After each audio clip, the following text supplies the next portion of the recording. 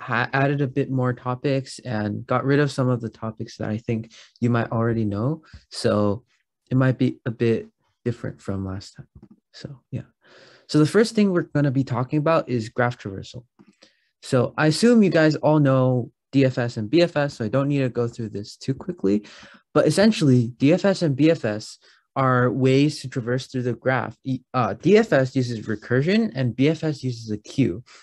And basically, we can use this to traverse through a graph and figure out certain properties of the graph by finding connected components, finding the shortest path, et cetera, et cetera. So it's very, very useful for a lot of silver problems. Yeah. And DFS is basically you first visit the node, you mark the node as visited, find whatever you want to at the node, and then after that, you basically visit all the possible new nodes. And then when you do that, you basically recursively call your function. So you recursively visit every node that we've not visited before, and that basically makes sure that we can go through the entire graph. And this can find a lot of really cool things. BFS, it's similar except using a queue. So instead of recursively visiting, you're basically just pushing it to the end of the queue. So yeah, I'll go through all of this really, really quickly because I think you guys already understand most of this. So yeah. So flood fill is an algorithm based around DFS or BFS. It doesn't really matter which one you use.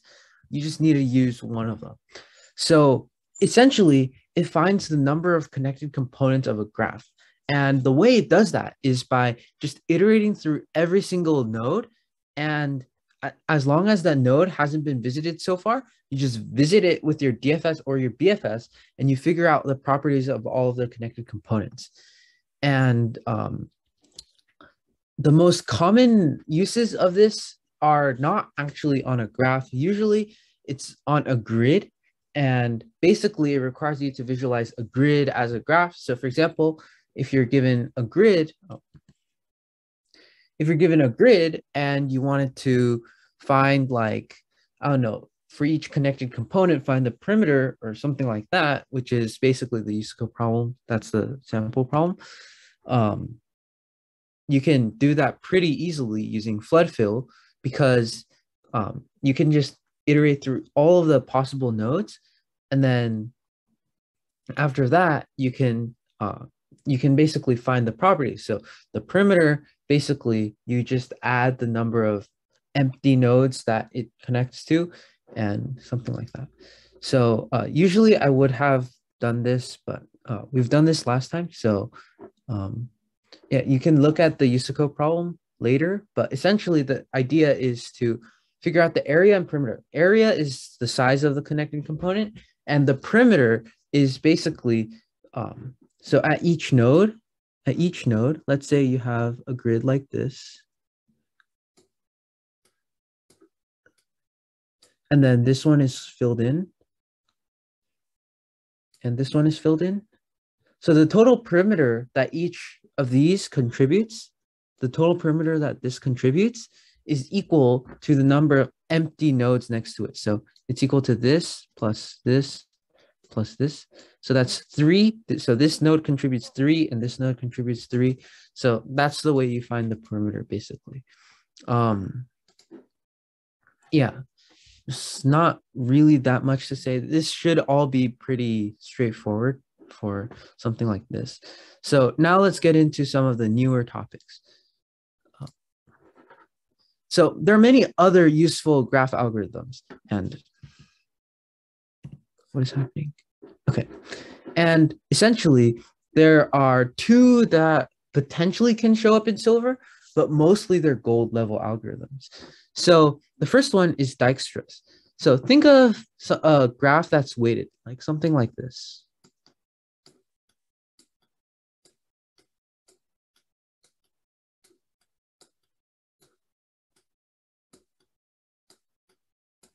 Let's do this. Okay, think of a graph like this that's weighted. So each node, each edge has a weight. Like I don't know, just like this example, right? And you want to find the shortest path between two nodes. But like, let's say you have a node here and a node here, and you want to find the shortest path. Using BFS wouldn't be very good because they're weighted. You don't have the property that if you add it to the end, it's going to be the largest because it's weighted. You could have like something really bad happen where you add it to the end, but it's actually better than some of the previous things that you consider. And then using a queue, it's not very efficient and it becomes a really big mess. So instead of using a queue, we use something called the priority queue.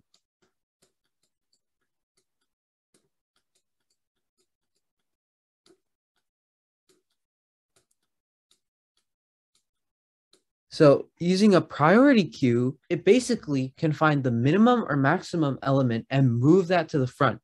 You don't care about how the elements are ordered within the priority queue, as long as the minimum element is pulled to the front. And so when we do this, we can use a similar thing to BFS, except using a priority queue. And essentially, we'll store the weight. So the weight of that node and the node itself. And if we store a pair like this, then it'll sort by the weight. And so it'll give you the minimum weight, which is basically the minimum distance. And then we can use that to find the shortest path. So it's essentially a cool trick that allows you to use a priority queue instead of a queue to find the shortest path in a weighted graph. And you can basically see this everywhere, and it's called Dijkstra's algorithm. Um, the other important one in Silver that potentially can show up is, let's say you're dealing with a graph. I'll keep this one a bit more simple. Again, it can be weighted, it can be not weighted. It doesn't really matter. 3, 5. Okay, let's say these are your side length or your edge weights. And if you want to find the shortest path between all pairs of nodes, what you can do instead is to basically do this following algorithm, where basically you iterate through all of the middle nodes. So let's say you iterate through all of the middle nodes. Let's call them K. So that's your first for loop for K. And then for your next two for loops, you do for I and for J. And these are basically your starting and ending nodes. You basically now want to update it. So essentially, you can go from I to K and then K to J, and that's a possible path. But if your current shortest path is greater than that, you want to just update your shortest path to be from I to K, K to J. And so to do that, we can use this equation.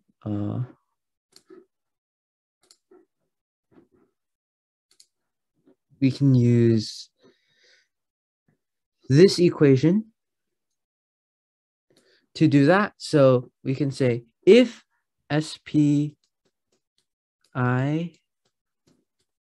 J greater than SPI K plus SPK J.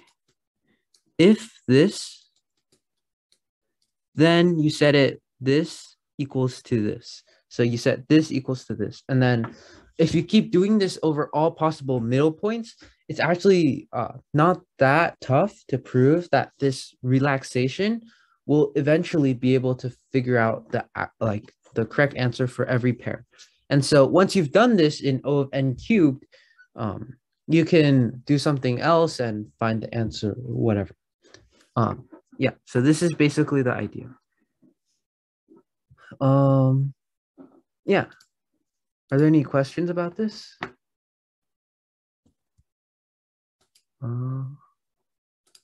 Okay, if not, then we'll move on to the other thing that we'll talk about, which is binary search and other sorting techniques. And in this case, sorting techniques doesn't mean like way to sort something, but it it means like a way to take advantage of sorted properties and basically use that to our advantage to solve a problem. So what is binary search? Well, I think we all know this already. So yeah, the new part about this slide is ternary search, which you don't need to know, but if your array looks something like this, you can use ternary search. You basically find one in each third, then you can figure out which third the peak is in. So if they're equal, then you know it's in the middle third. If if one of them is greater than the other, so let's say you have a peak like this, and you had this, one of them is greater than the other, so you can eliminate this one, and then you have these now. And basically, you can use this to figure out the peak in O of log n time. But that's not really that useful. It's just a really cool thing that you can do. So yeah. There are many applications of binary search. And the first most obvious one is to find a certain element in a sorted array. And this is by far the most common utilization of binary search, but it's also not the only one. And usually when you use binary search to do this, you can probably use a custom function to do this because it's probably already coded within whatever language you're using. You can binary search for the answer. And this is one of the most tricky uses of binary search that there is. Like, let's say the problem is asking you for a single number, right? And certain answers, it's really easy to tell whether an answer works or doesn't. And then if you can prove that the answer satisfies monotonicity, so monotonicity is a very common term that I'll use in the slides, and also a very common term you'll see outside. If it satisfies monotonicity,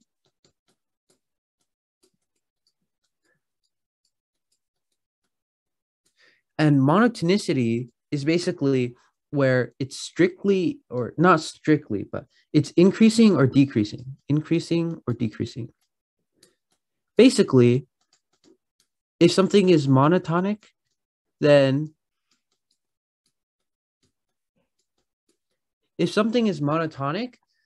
you'll never find two numbers, I and j, and a and b, such that I is less than j and a is less than b. You'll never find these two sets of numbers. You'll never find a of I is greater than a of j and a of a is less than a of b. You'll never find these two things. So this is basically monotonicity. And it's not that complicated. You can just think about it as like always increasing or always decreasing. And that usually will be able to suffice. So in this case, we want to prove that whether the answer works is monotonic. What does that mean? Well, that means that it's either all zeros and then a one and then here. And then the problem likely will find the lowest one. So that would be our answer. Or it's a bunch of ones and then zeros. And in that case, usually this will be our answer.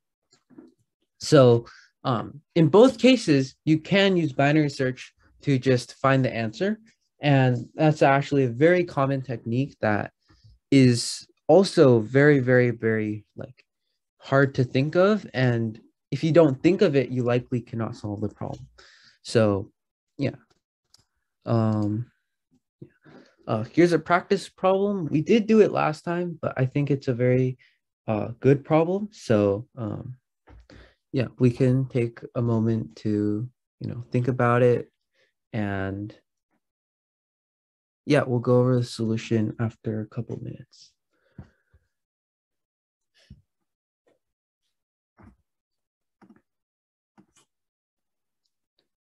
Also, don't be shy to direct message me or anything like that. Yeah, generally more questions is better because that means that you're actively learning rather than passively learning. And actively learning is much more effective. And also, it's a bit boring if no one talks to me.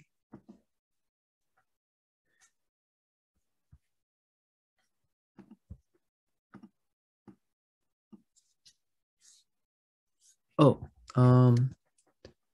if you wanted the link, I can send it in chat as well. Um,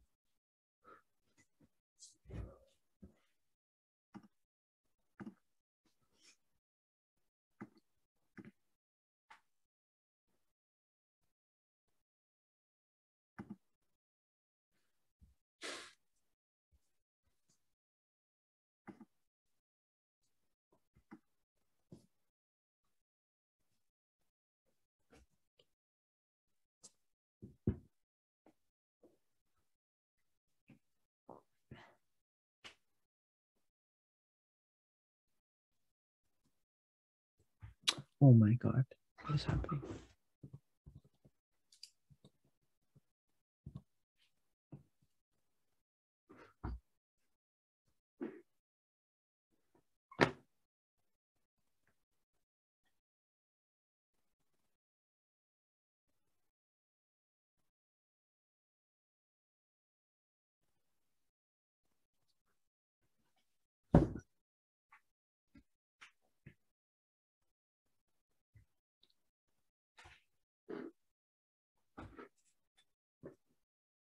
Hmm.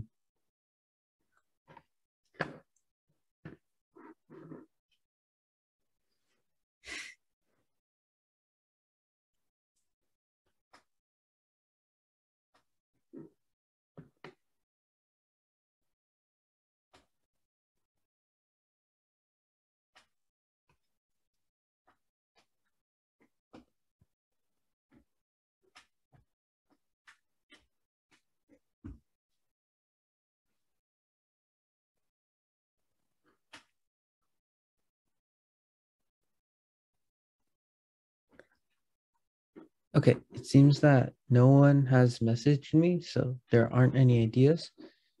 So let's try to get started with a couple ideas about how to solve this problem. First, we want to think about, okay, how would we directly compute what the answer is? And like, there's no real easy way to do that. Like, you can think of many different possibilities, but not many of them work. Like, it's not very easy to figure out a way to directly compute how much time it'll take. So instead, what if we try to say, well, let's say if we have a time, can we compute whether it's possible? And that is actually very, very easy.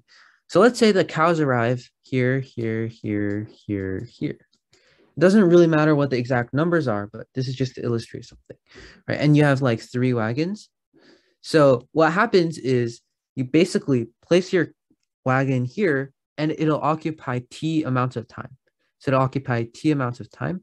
And then within those T amounts of time, all of these cows within here are crossed out. Now you look at the next leftmost cow, and that's this one. Now you do T amounts of time. So it starts here, boop, and then ends. So here, and then you find the next leftmost, and then you go here, then here. So by doing this, you can just easily figure out that you can binary search on the answer because it's obvious that as you increase the time, of course, it's going to be more and more possible. So we can do a binary search on the answer pretty easily because we know it's monotonic.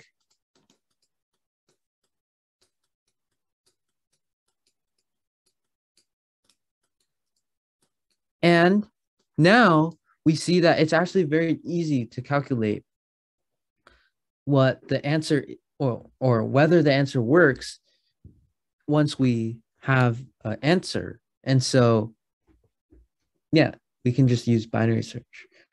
Yeah. Are there any questions about that?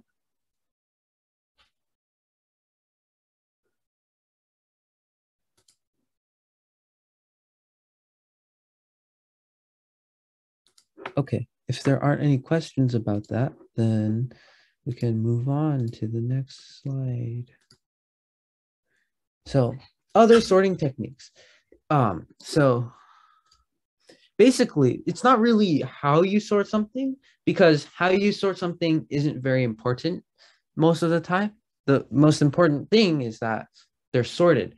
So now let's think about how to take advantage of the sorted properties. And there are a few ways to do that. The first one is greedy algorithms. And so you can take advantage of something that's sorted by saying, oh, well, we can just take the first one instead of, oh, which one do we take? So we can use greedy algorithms. We can do coordinate compression with this, and we can also do two pointers. Two pointers is probably one of the harder topics that Silver covers, but it's also not appearing that much recently. So yeah. Yeah, so yikes.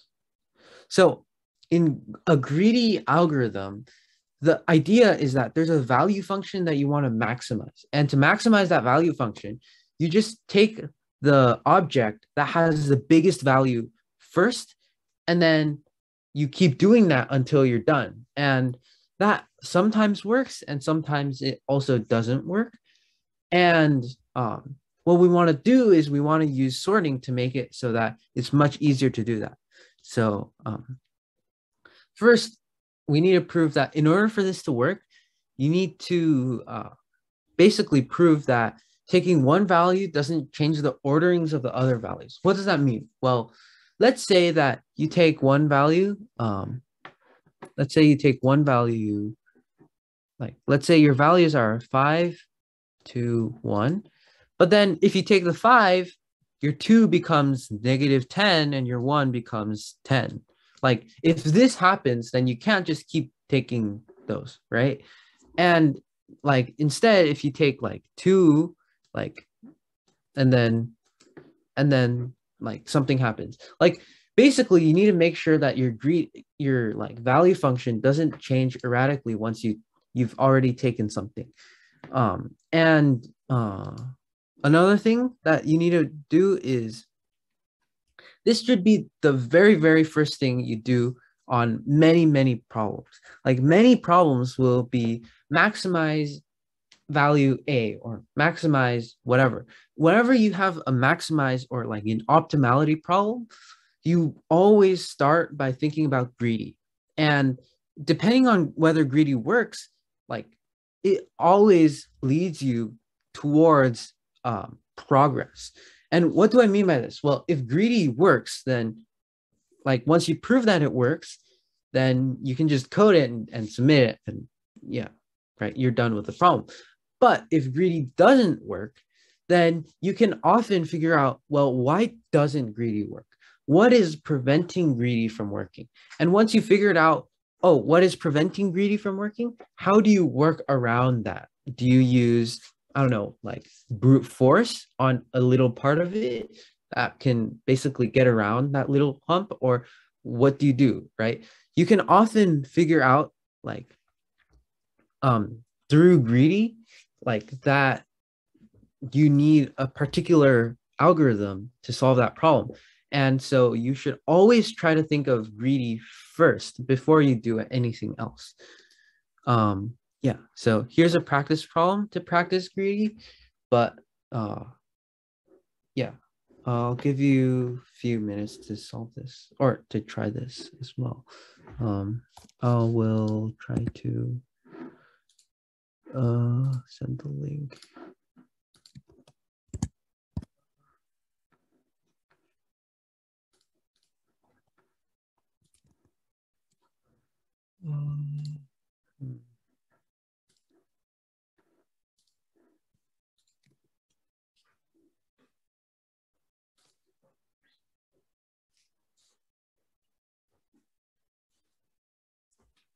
just remember that in order for you to actually fully understand greedy, you also need to prove that it works.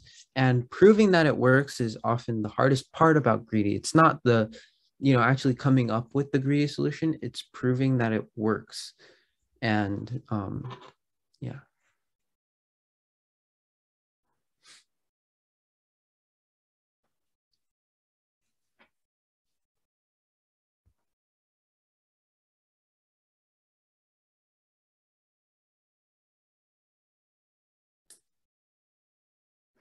This shouldn't be such a hard problem.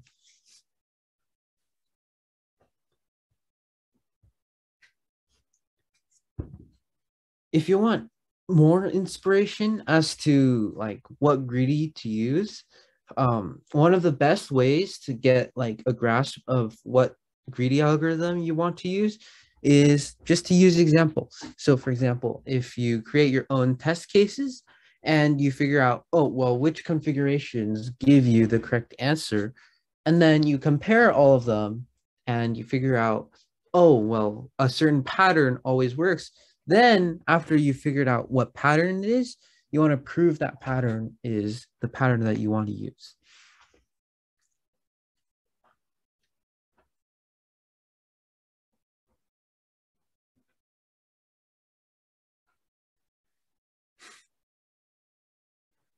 Again, don't be afraid to ask me questions if you're stuck, or, like tell me ideas or anything like that. Um,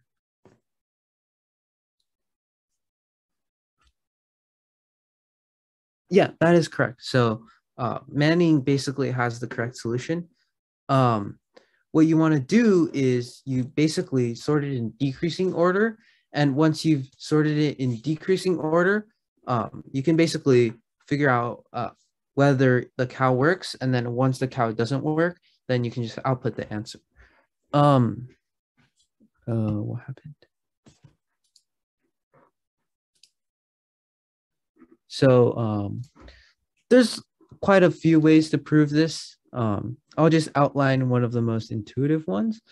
So let's say you have, so it's obvious that the first few will work and the next few will not work.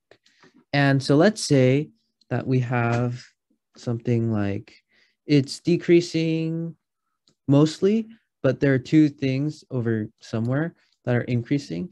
If it's increasing within this, it literally does not change the answer. And so that means it'll have to be increasing over here. So let's say this A is the end here and B is the end here, and B is greater than A.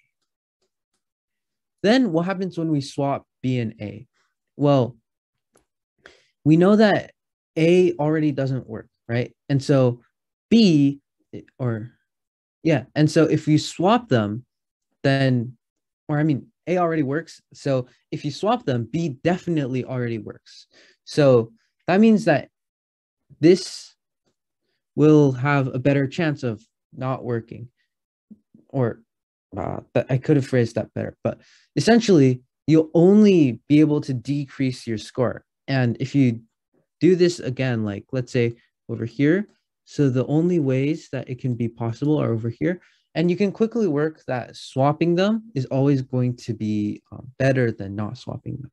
So eventually what will happen is there will be no pairs such that A is greater than B or A is less than B, because if there is one, we swap it and we get a better answer. And from that argument, we can prove that it's always decreasing. Another way you can do this, it's not as formal, but it still works. Like USACO is not going to check your proof. You can just say, oh, well, let's try some 1, 2, 3. Well, what is the best way to do this? Oh, it's 3, 2, 1. And then, okay, 4, 1, 2. What's the best way to do this? 4, 2, 1. And then after that, you can figure out that roughly that, oh, it should always be decreasing. And sometimes you can do that. Sometimes that'll just lead you astray.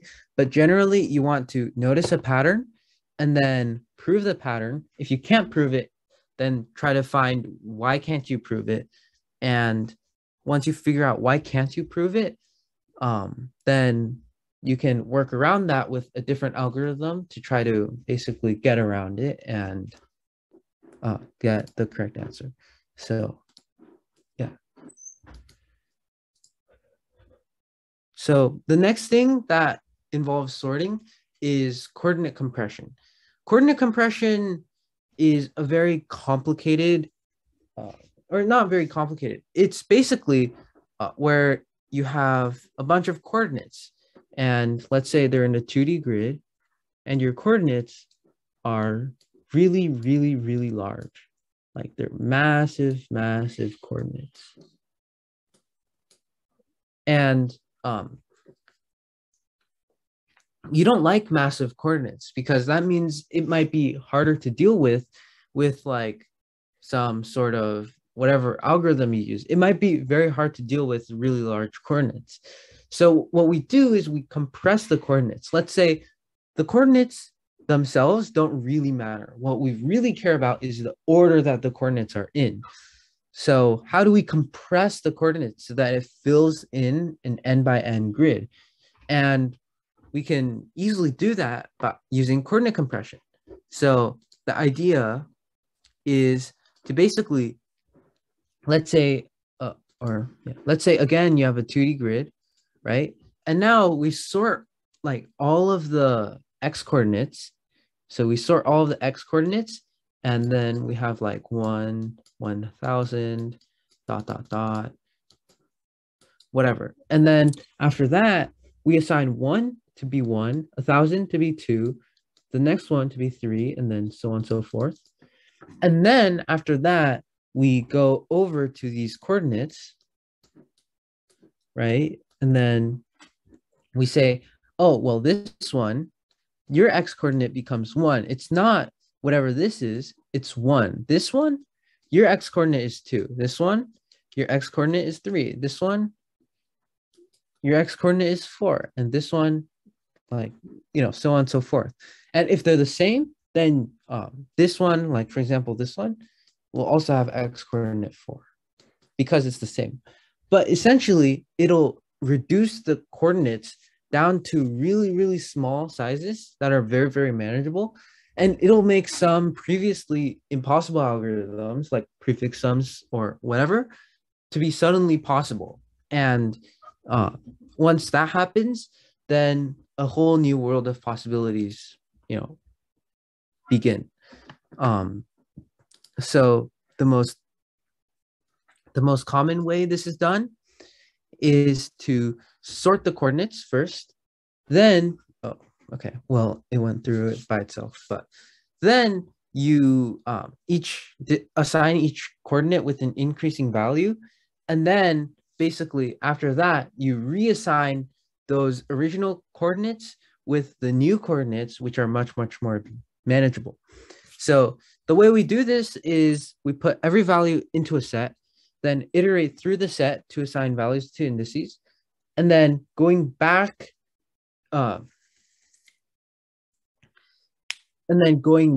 like basically assigning the values to the indices, like using a map or whatever, right?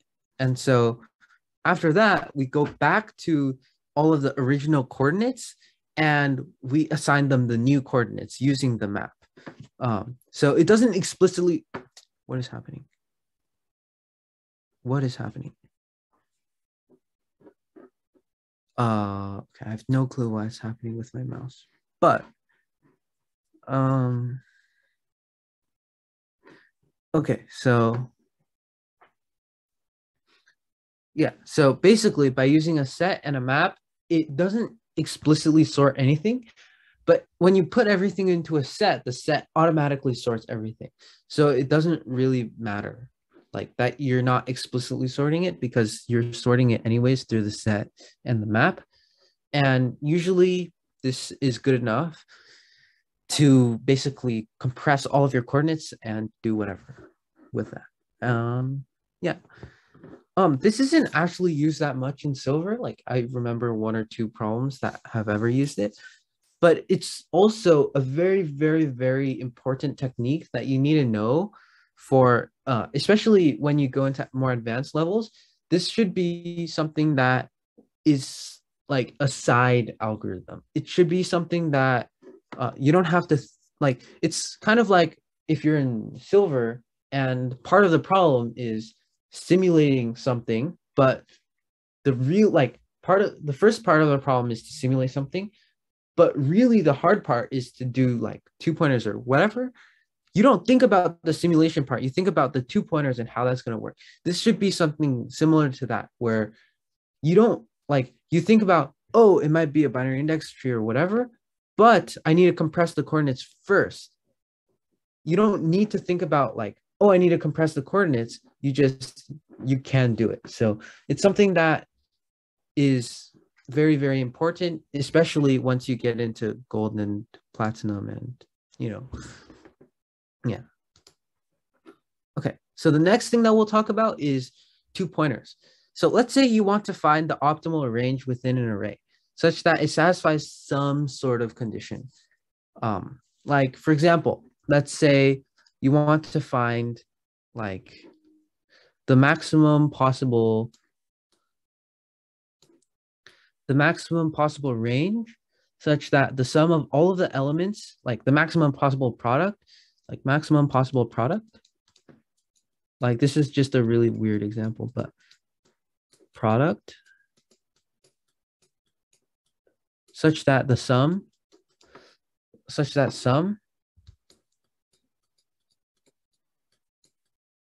doesn't exceed a certain number. So if we have something like this,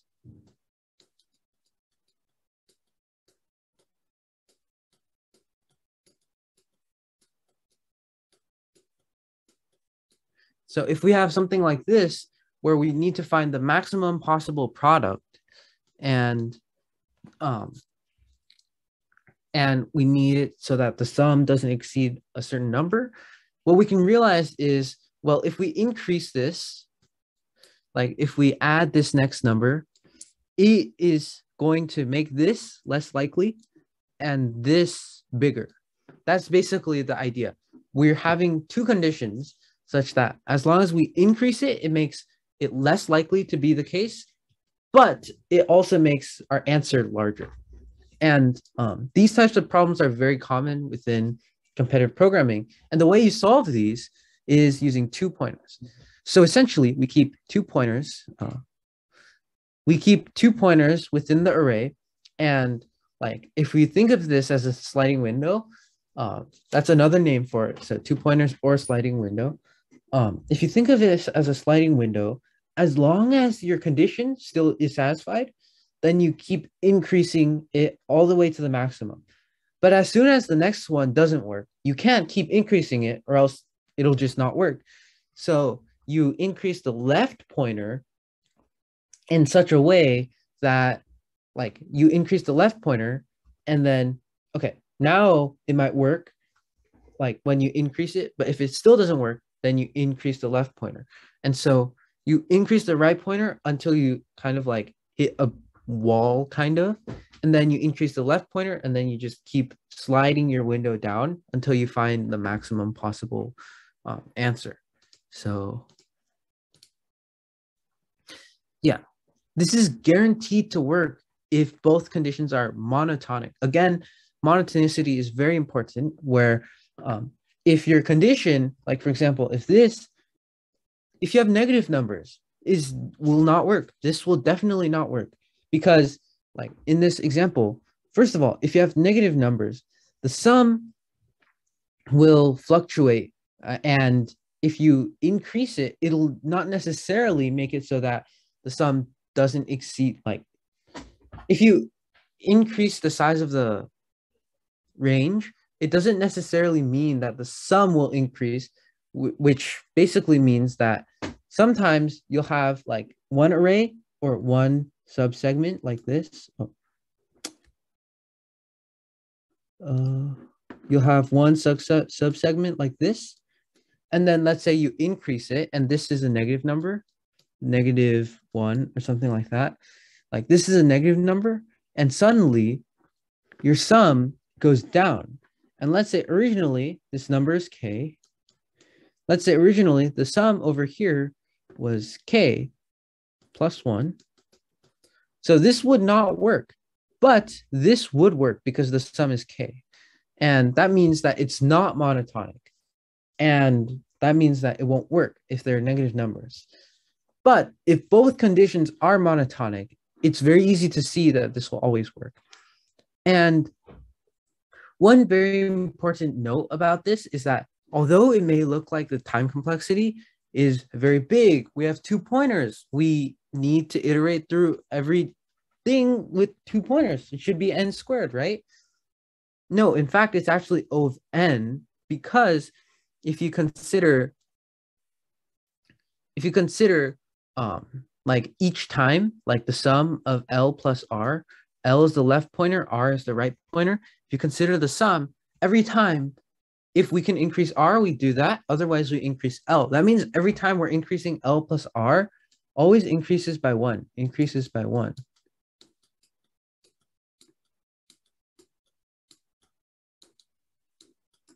So if we look at the originally L plus R is 0. At the end, it's 2n. So the total number of operations we're actually increasing it by is 2n. So we're actually only doing O of n operations, which this is essentially the reason 2 pointers is so powerful. It's that instead of needing to brute force through all of the possible ranges, instead we can use a sliding window and decrease our time complexity down to O of n. Yeah. And so I even have a practice problem about this over here. Okay. Give you a couple of seconds or a couple minutes to think about this, and then we'll go over the solution. Here.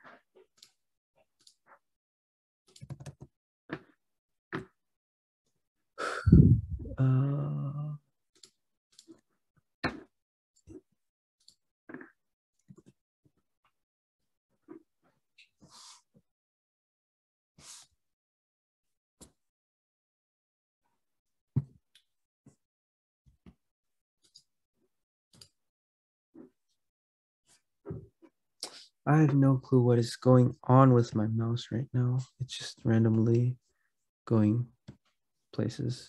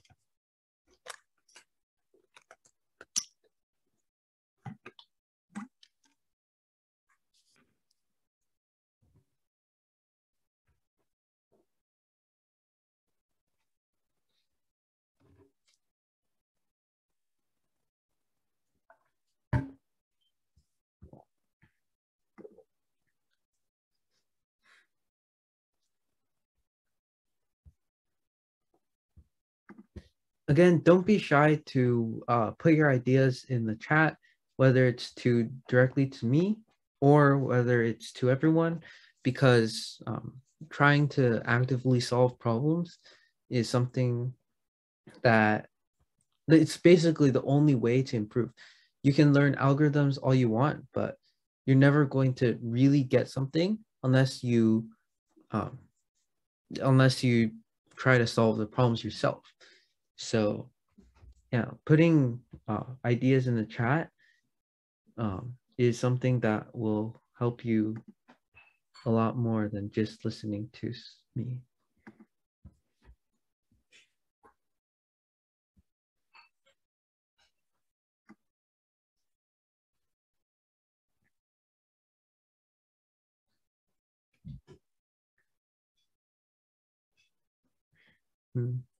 We are running a bit short on time. I think I'm supposed to finish this in 1 hour, but I'll give you a couple more minutes to think about this. It's a pretty neat problem. It's something that you can draw inspiration from when you're trying to solve other problems.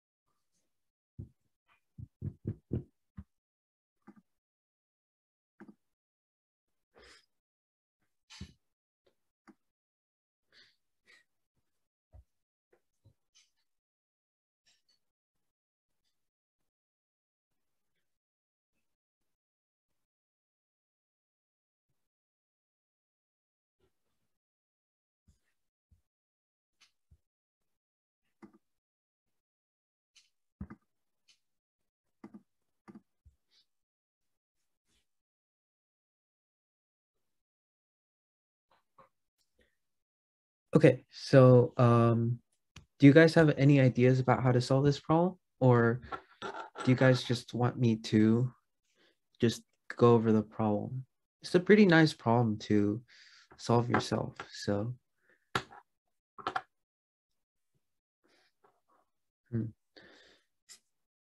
if no one responds, then I guess I'll uh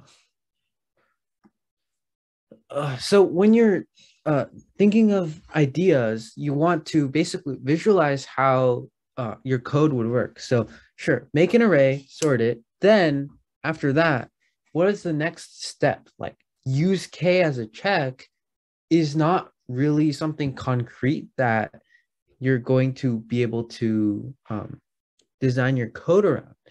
So you want to think about something a bit more concrete. So yes, make an array, sort it. Then after you do that, what do you observe about all the possible good arrangements?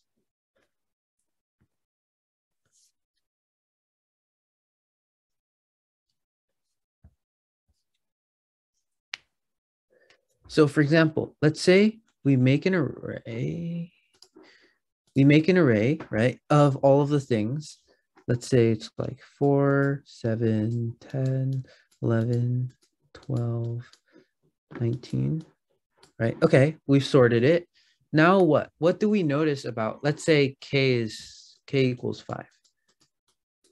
What do we notice about all of the potentially valid arrangements?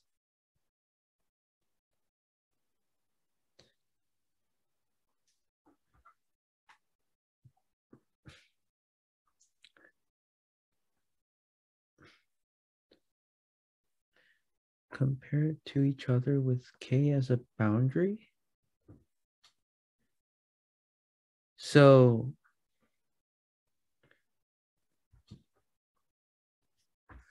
what do you mean by compare it to each other with k as a boundary? Like we can have, like, an arrangement is a bunch of different things. So let's say that we want to take 7. Now we can not take 19 because k equals 5, right? We can't take 19, right? But what can we take?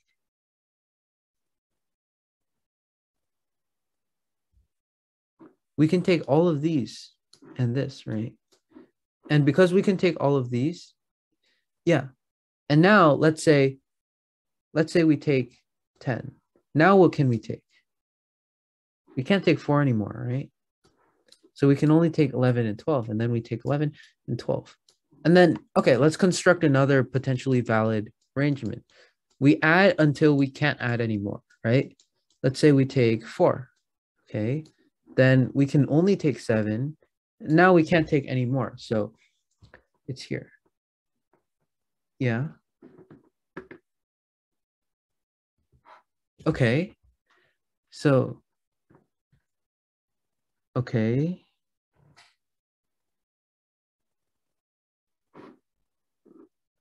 So are you trying to,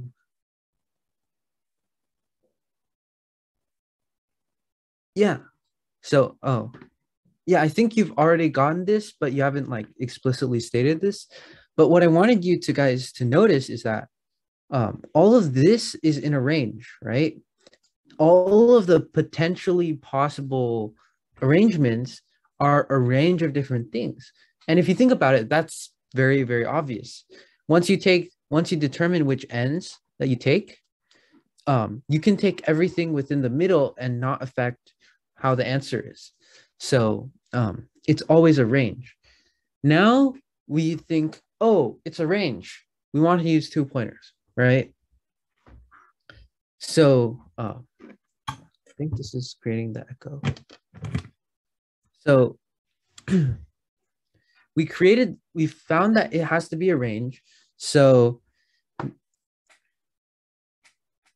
now we need to prove the monotonicity of the condition. Is it always true that expanding it will increase K or will increase the difference, which, why not? Because we're expanding it. This has to be greater, right? Because we've already sorted it. So why wouldn't it expand the sum, right?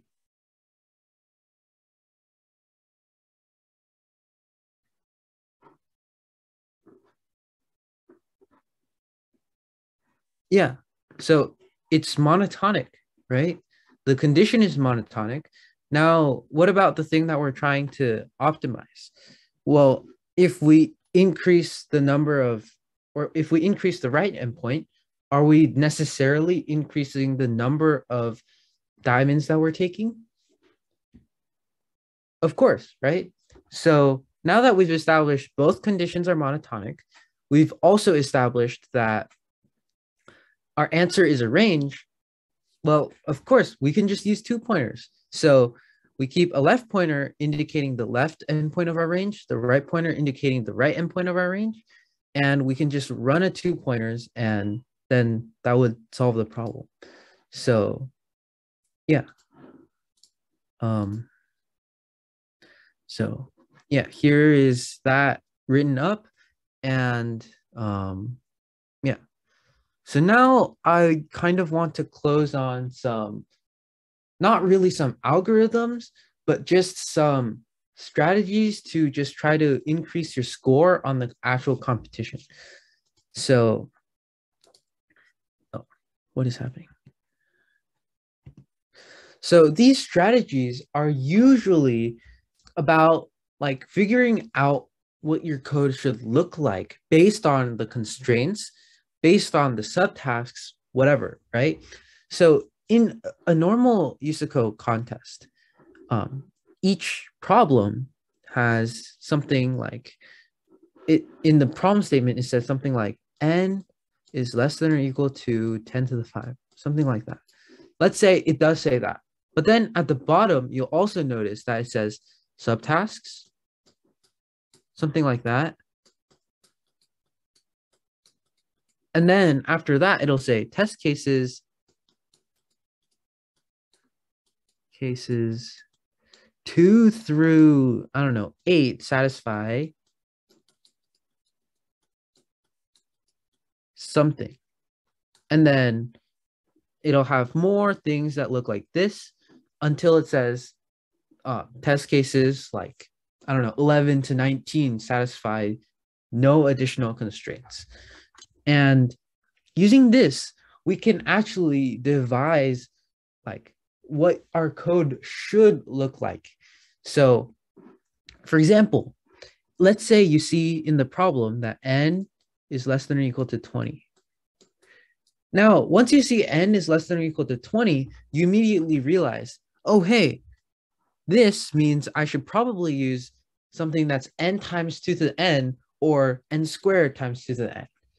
And so now you would stop looking for a solution that runs in linear time, runs in quadratic time, something like that, because those solutions would not be like, first of all, would likely not be possible.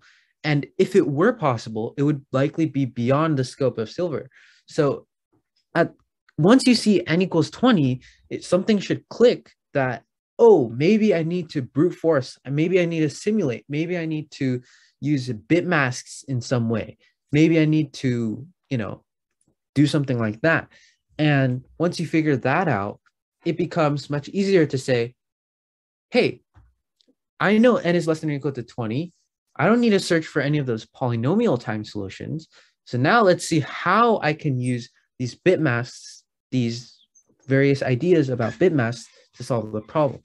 Again, a similar idea with like all of these types of things. If you see n equals to this very specific number, then you are almost certain of your time complexity. And once you have this really, really obscure time complexity that now you're thinking about how can I get that time complexity and how those potential algorithms can help me solve these problems. And this is a very, very useful kind of observation, I guess, that you can have where you realize from the constraints that, oh, these are the time complexities that I'm looking for. And that means that I cannot, like, for example, if n is this, right? You're not going to be able to get an n squared solution to pass. You're going to be trying to optimize that. So you can basically narrow your search space of what you're searching for into something that is much, much smaller. And this can apply to a lot of different values of n outside of the ones within this, little table. For example, one of the most common ways to utilize this obscure, or not obscure, but like weird time complexity trick is if n is 40. And I believe there was a February problem this year that had something to do with this, where basically they gave you n equals 40.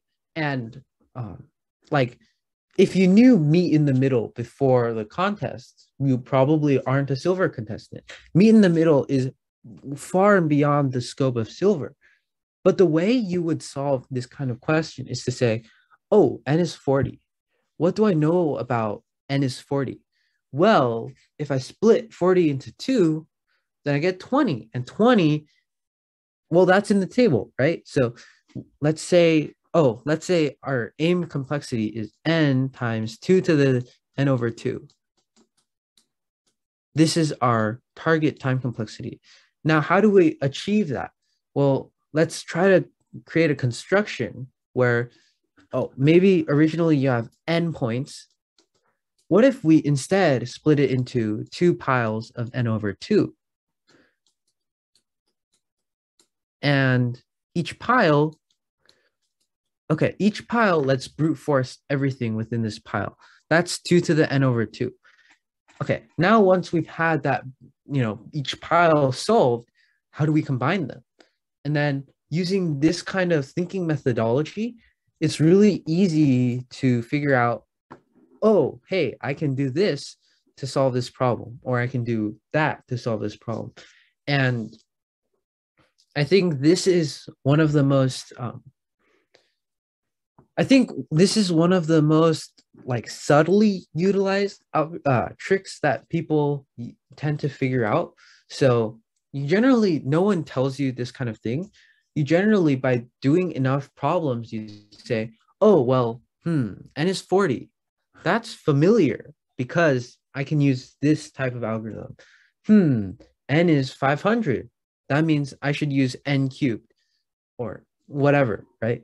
And using this kind of time complexity trick, you can really quickly sometimes figure out problems that might, like, if you were trying to figure them out without the constraint, it would be very, very, very hard. So yeah, use the constraints within the problem to your advantage, and that'll often help. And even if it doesn't help you find the entire solution, um, you can look at the subtasks and you can also use those to infer some more information about the solution. You can often solve the subtasks first, and then after that, it's just one small observation away from the next subtask, or one small observation away from solving the whole problem. So this is a very useful trick that you should generally utilize if you're trying to maximize your score in the competition. Yeah, that's basically it for the lecture today. I've compiled a giant list of practice problems that you might be interested in trying to do.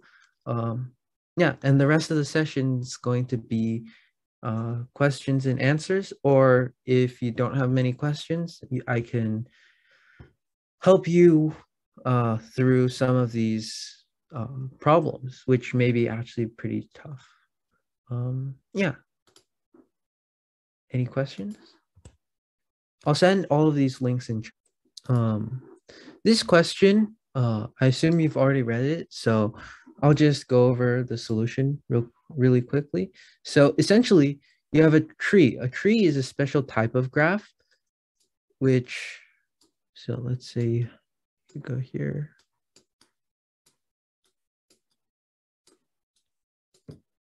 Let's say this is what your graph looks like. Of course, this is not really what the graph looks like. You have H, G, I don't know, G, G, H. The key observation here is to notice that in two paths, right, in order for, or in one path, let's say you go from here to here, it only doesn't work if, and only if, every single node on the path is of the opposite breed. So basically, if A goes to B and H or something like that, that means every node on the path from A to B must have G in order for this to be 0. So how do we take advantage of this? Then, well, how do we take advantage of this?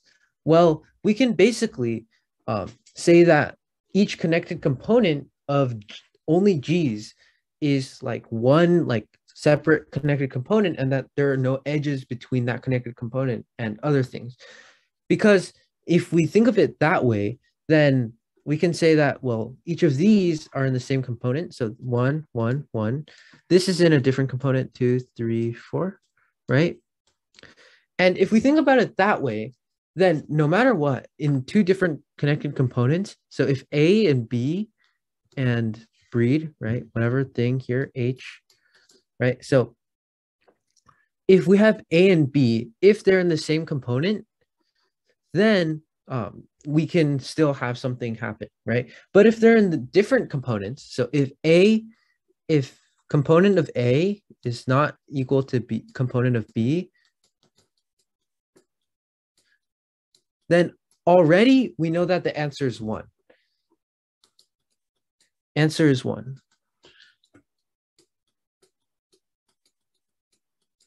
That makes sense, right?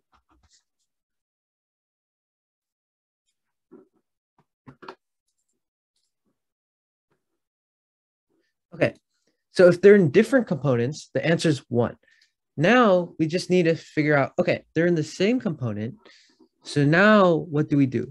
Well, we can basically say, if they're in the same component, we can find the breed of that component. So the breed of A, since the breed of A is equal to the breed of the component, so if breed of A equals to H, which is this right here, right? If it's equal to H, then the answer is still 1.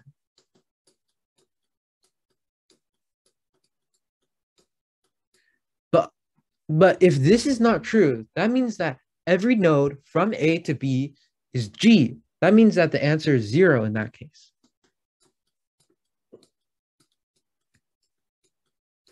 So we check if their components are the same. And if they are, the answer is 1. We then check if the breed of A is equal to the breed given. And if it is, then the answer is still 1. But if neither of those conditions are true, then the answer is 0. And once we do that, we can basically find the answer for all of them. And the way we basically find all of the connected components is to use flood fill. So we start with this one, and then we flood fill all the way down here, and we figured out all of these. And then we can cross those out as visited. Now we go here, cross this out as visited. That doesn't have anything else. Go here, cross this as visited, cross this as visited. And once you do that, you've basically marked all of your connected components. That makes sense, right? So the idea is basically to split the tree into a bunch of different connected components. And then using that, you can easily figure out what the answer is. That makes sense, right? Okay, that's good. Yeah, were there any other questions you had? Oh.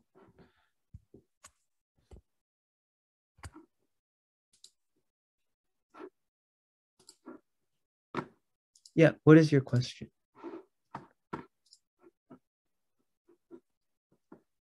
Mm-hmm. In the sample, right? Okay. So let's clear this. Let's draw the sample graph. So 1 goes to 2, 2 goes to 3, 2 goes to 4, and 1 goes to 5. Okay. And then 1 is H, G, H, G. Okay. So 1 goes to 5. And then what?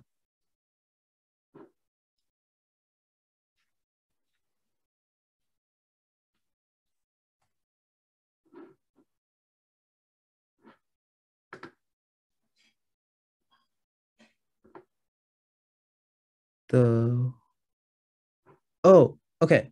So we're not actually traversing anything, right? We're basically first, before we answer any of the queries, we find all of the connected components, right?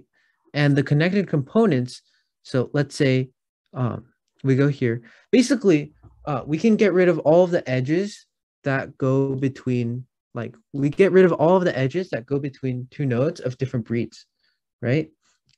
And once we do that, we can basically find all of the connected components of the graph using flood fill, right? Once we find all of the connected components, we don't care what the actual path between A and B is. We only care about whether they're in the same connected component. Does that make sense? So our program doesn't care at all about what happens, like what the edges are. But you need to know where it goes to know whether it's H or G. No. You only care if they're in the same connected component, because at the ends, if they're in different connected components, right? If they're in different connected components, think about it this way, right? You have a connected component of H here, right? And you have a connected component of H here, right? No matter what, if they're not connected, that means that it has to go through a G first before it can go to back to an H, right?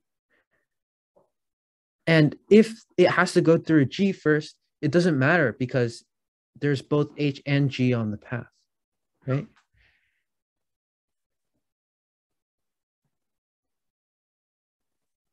Oh, you know if it goes through a G first because they're not connected. If they're not connected, that means that there is no edge between this connected component and this connected component. Because at like, or basically, you know that if it didn't go through a G first, right?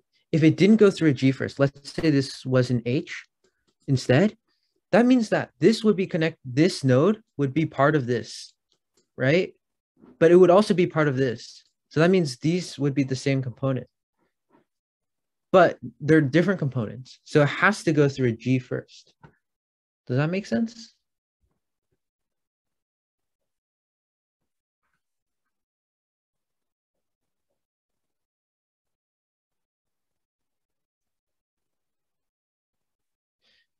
No. So not all H's are in the same component. They're in the same component. So for example, let's draw a graph like this. A really simple graph, H, H, G, right? We would still have three connected components because these H's aren't connected at all, right? Yeah. And because these H's aren't connected, like by definition, they would have to go through G first to then go to an H, right? So if these are in different connected components, right, then we would have to go through the G first because the only edges out of the connected components are two G's. And then after that, only then can we go back to an H, right? Yeah. And that means that no matter what, if they're in two different components, it'll contain both H and G, right?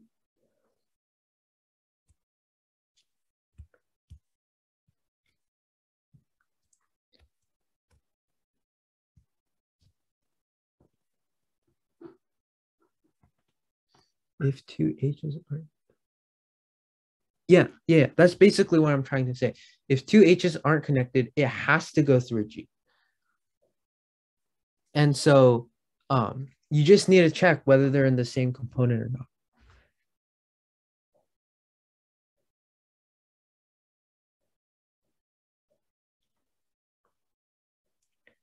So if the milk was like H, then all of the H's would be in the same component because you know that in a tree, everything is connected. So if you had something like H,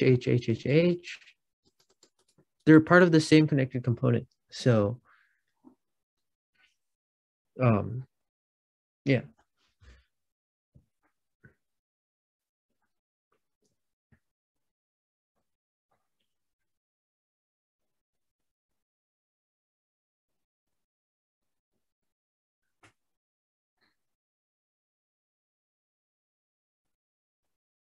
Yeah. But because it's part of the same connected component, right?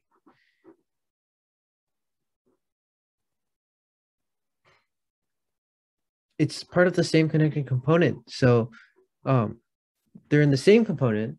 So then after that, you check whether it's G or H, and then you can find the answer.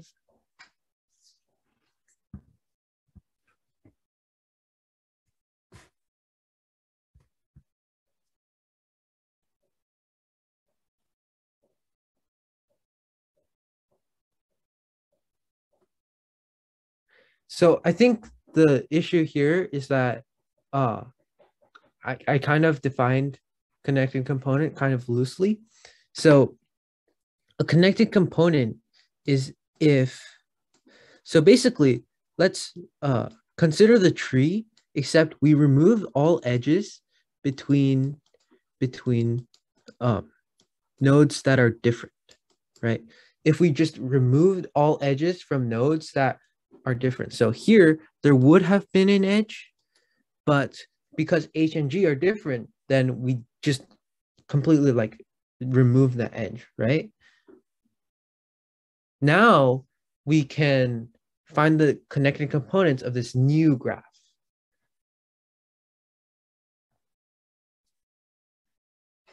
And it's pretty easy to see that each connected component has all nodes are the same, right?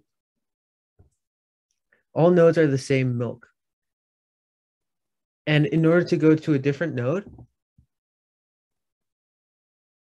or in order to go to a different connected component, you would have to go through both types of milk in order to get there, right? Yeah. And that basically proves the solution, right?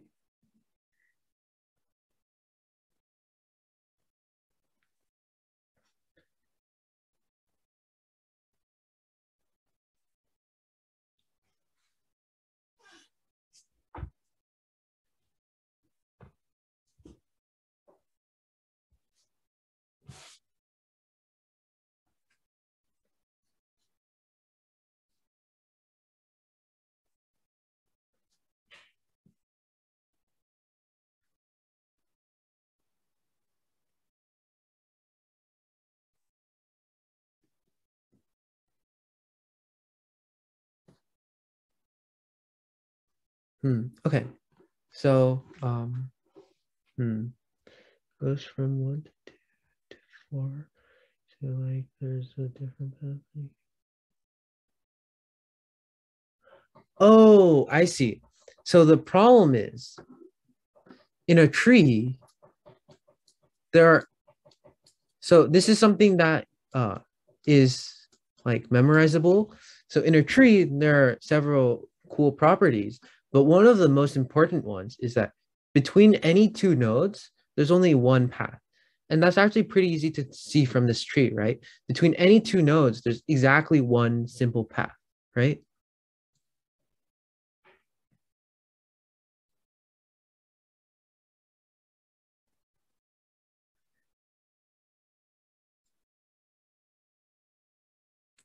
Yeah. So I think that's the part that you were missing. So it's a tree, so there's only one path. And because there's only one path, then um, yeah.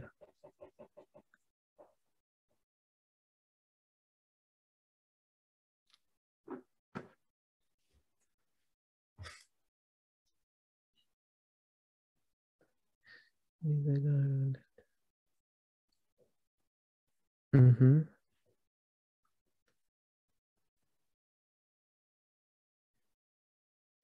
Two for the first one. Oh, it doesn't calculate any of that. It calculates all of the connected components first, and then to solve a query, you just need to figure out whether they're in the same connected component.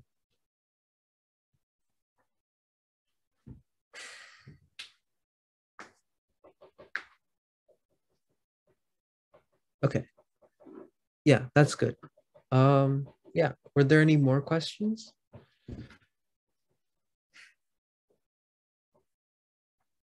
Okay. Yeah. Thank you too for participating and asking questions.